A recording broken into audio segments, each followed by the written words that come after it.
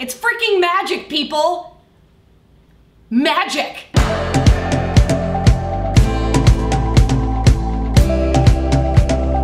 Hello everybody, welcome back to the DIY Designer. I am Orly Shani. Today's DIY is pure magic. This is so fun. I don't know if you guys have seen these pillows, but they're like the hidden secret image pillows where it's the double-sided sequin, and when you push the sequins one way, a picture magically shows up, and then when you push it, it's just a plain sequin pillow. They're so freaking cool. They were such a hit during Christmas. Everyone gave them as gifts, and I want to show you guys how to make your own custom hidden message pillow. So this is kind of a 2-for-1 DIY, because not only am I going to show you the technique applying to the sequins and how you can make like this hidden image, which you could then apply to like the back of a denim jacket or make a little purse out of it or whatever you want, but I'm also going to show you how to make a pillowcase. I think they're perfect for Valentine's Day. You can do like a little secret cheeky message to your loved one and then swipe it so they can see it and then make it disappear. So it's really, really cool. So all that you need really is this double-sided sequin fabric. It's the kind where when you push it one way, it's one color, and then you can pull it and it is the other color. I actually made these really cool sequined like benches, stools. The kids draw all over them. They make patterns. It's like such a hit. Everyone absolutely loves them. And I also made a dress that I wore to a red carpet event. It was a totally no-sew dress. That DIY is coming up soon as well. So that's really it, but let's show you the standard materials. La la la la, la la la la, la la la la. Begin by measuring your pillow so that you know exactly how much fabric you need. The pillow is 22 by 22, so I actually got exactly 22 inches of fabric, because with the seam allowance then, it'll make it a really nice tight squeeze, which is what we want. I cut off my excess, and I also cut off the excess. This particular fabric has like a nylon backing, so on either end you're gonna have about 6 inches of nylon that you can cut off. Fold your fabric face to face and pin it together. Now I'm pinning my sides and also just a couple inches across the top. I wanna leave about like an 8 to 10 gap open so that I can actually get my pillow inside, and it also prevents me from needing to hand sew a ton. This is just a simple straight stitch across all of those seams, and now you're done. Flip the pillow inside out, or the pillowcase. Reach your hand in and sort of push each of those corners out so that you've got a nice crisp corner. Now you can see it's done. You want to paint on it without the pillow inside so that it's nice and flat. So I want my hidden image to be on the black. So really take your time and flatten everything out. Easiest way to make a heart pattern is take a piece of paper, fold it in half, and draw half a heart.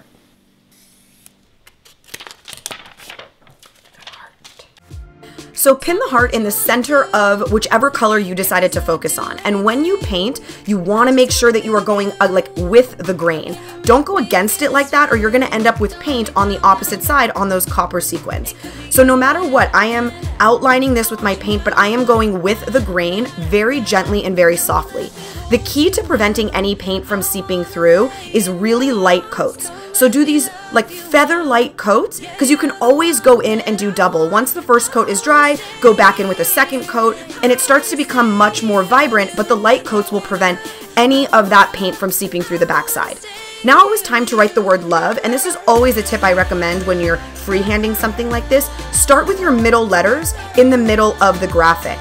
This guarantees that the whole word will have space and be evenly spaced out. If I just started with the L, I might end up like too scrunched on one side or not have enough room on the other. So start with the middle letters, or in this case, the 2 middle letters. Then I just thickened it up and made it a little bit thicker. All right, so I did the painting. Really light coats are gonna be key. You might get a teeny bit of paint that gets through to the backside, and I'll show you once this is dry, we'll flip all the sequins, and with your fingernail, you can just scrape off any paint that came through. But for right now, let it dry. Do not stuff the pillow until this is fully dry. So we're gonna give it a minute, take a little break. And we're back. All right, guys, stuff the pillow. I don't really need to explain how to do that. You know how to stuff a pillow. Once we're fully stuffed, we're gonna go ahead and hand sew close the little section we left open. And that's another reason, really the main reason, why it's nice that we only left open about a 10-inch gap, because that's that much less that you have to sew. So I'm pinching it together and sewing it with clear thread. I always recommend using clear thread with sequins. Once you get to your very last stitch, you're gonna wanna knot it off. So grab the thread, and before you would pull it tight, put the needle through the stitch and then pull it tight.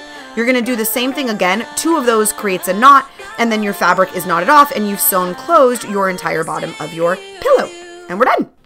So we've made our pillow. Now is the moment of truth, people. Yee! I'm gonna push the sequins. We may have a little bit of paint that we're gonna scrape off, but let's see what happens.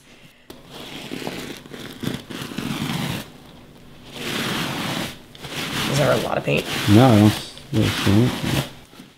Oh my gosh, there's barely any paint. So right now, you just go in with your fingernail. See, it comes right off. Take off any little bits that you see, but using those tiny little coats is really what makes the difference. This is as good as I could have expected. There's barely any. So I'm just gonna go scrape it a little bit. Happy freaking Valentine's Day, bitches. We can be so much more than who we are, so much more than who we are. We can, knee deep in while the world just falls apart. At the rise above it all, we can. Got me saying, hey, girl, will you marry me? 2 kids in a house and live happily.